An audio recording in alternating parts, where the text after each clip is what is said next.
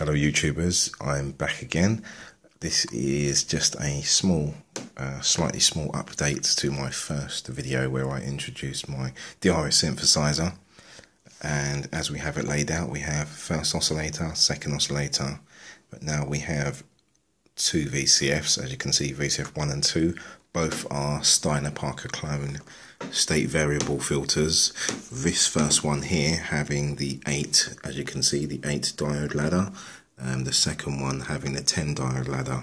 I've also sort of slightly changed the values of the capacitors to give them both slightly different tonal characters, as I kind of thought there'll be no point building both filters exactly the same.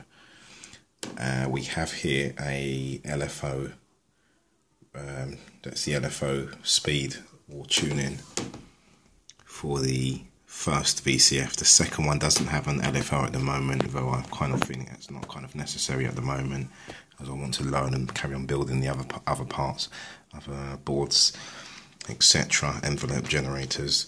Yeah, so here we have the trimmer, which should have been a potentiometer, but I ran out of space, which basically allows you to blend between a square and a triangle wave, depending which way you push it. If it's hard right, it's a triangle. If it's the hard left, then it's a square. And you can mix just in between at 12 o'clock, so you've got a mixture between the two, which I thought was a small neat feature.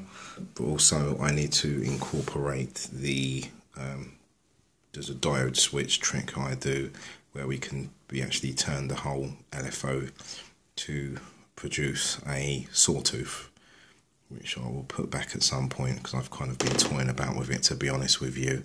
And also there is a potentiometer missing here, which allows the output from the first VCF to blend into the input of the first VCF, so you can have a mixture between both, which also gives you a slightly different timbre to the sound.